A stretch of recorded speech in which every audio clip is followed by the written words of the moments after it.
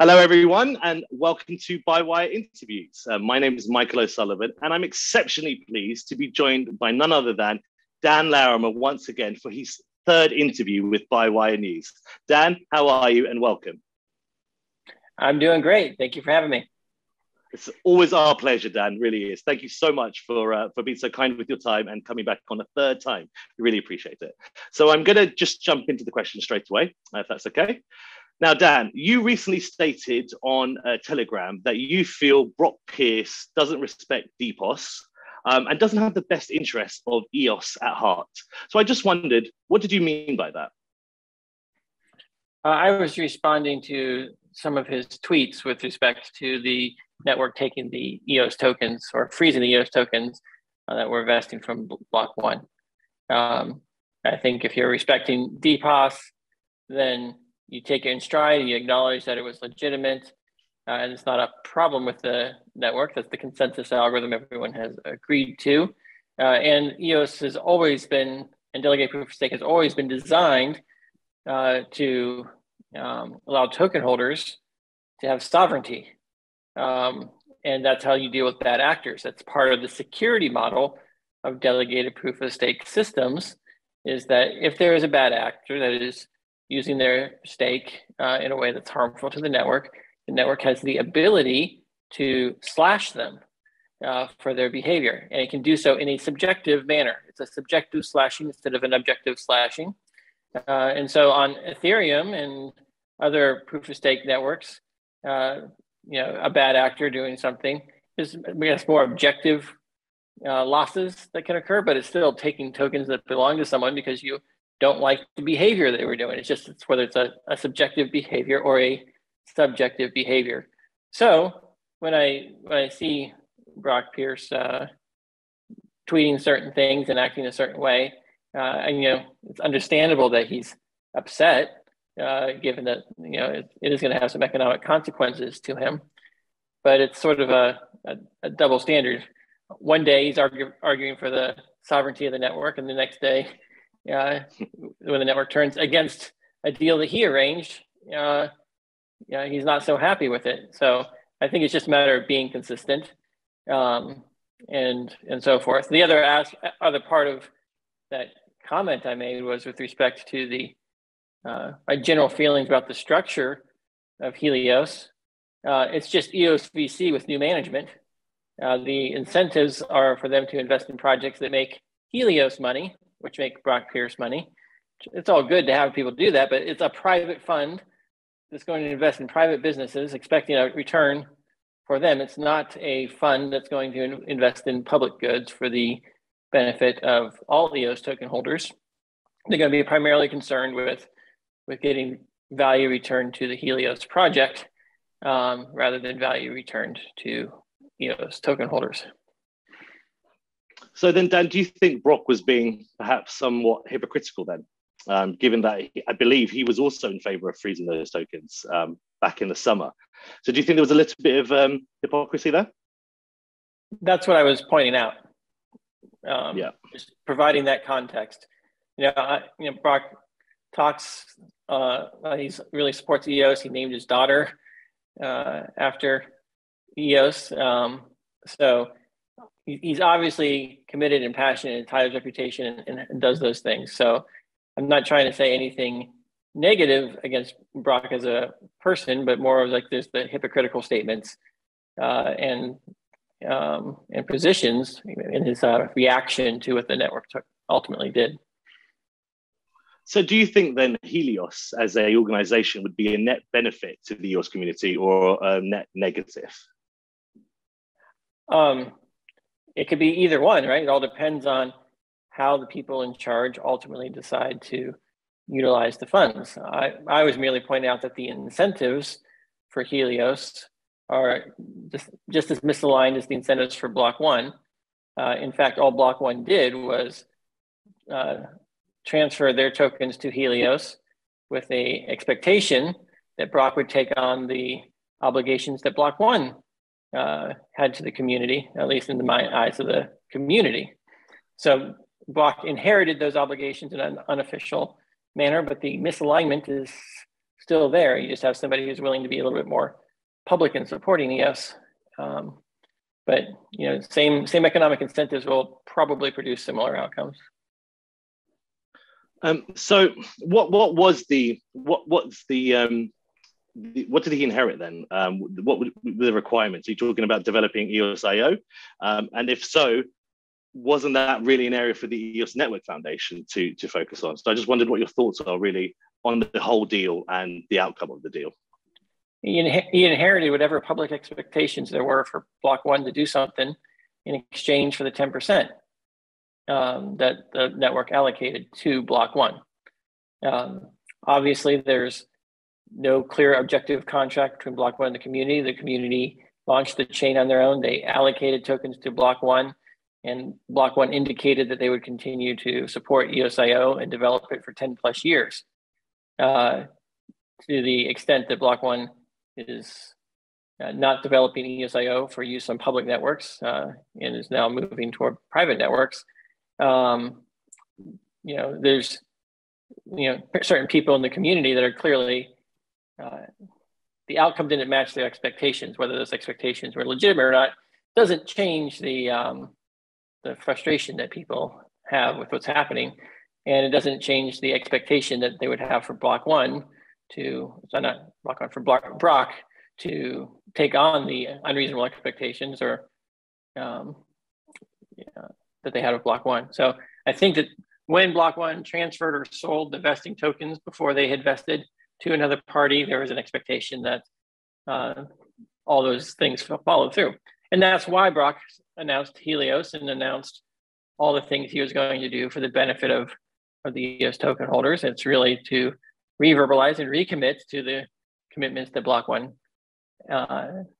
had expressed with EOS VC. So there's a lot of moving parts here, and I want to make it very clear that as we all would have liked different things to have happened with Block.one, but I don't necessarily believe they're bad actors in any sense of the word. It's more misaligned interest. You can't serve two masters. So given the circumstances that it happened under, did you back the block producer's decision to freeze the tokens, or did you think maybe that decision was rash? I published a blog post a while back, backing the legitimacy of the block producers to take either action and encouraging them to be very careful in doing so, because it could impact the reputation of the network.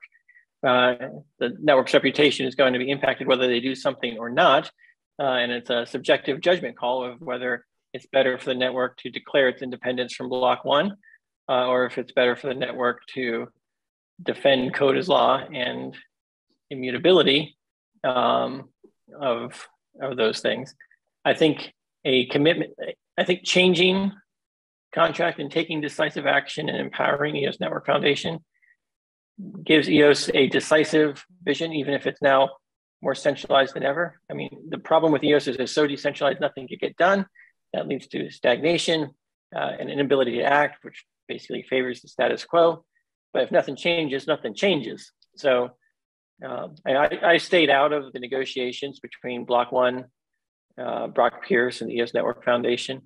And I'm only advocating for the sovereignty of the blockchain token holders, and to respect that if the elected block producers choose to take a particular action to enforce intent of code as law, then that's what they should do. EOS is always pitched as the governed blockchain. It's now exercising its governance powers to impose the greatest penalty on actors, more so than the class action lawsuit or SEC.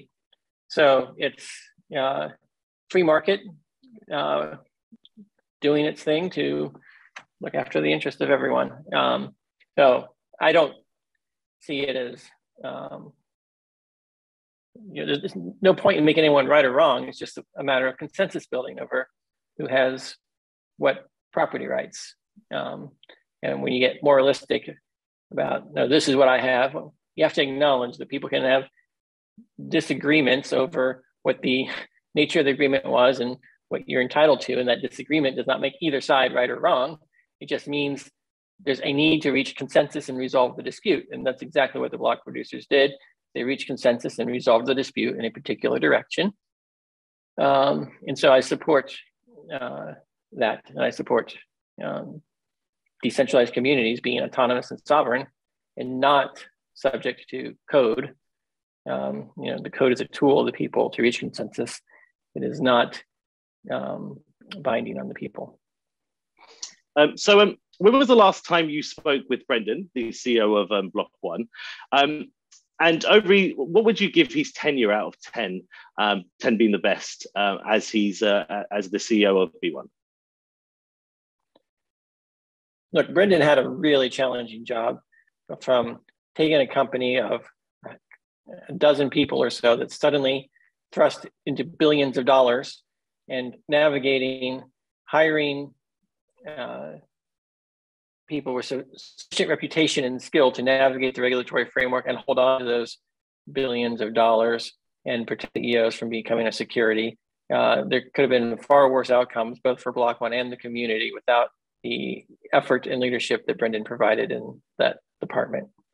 That said, I think you can judge the management by the fruit.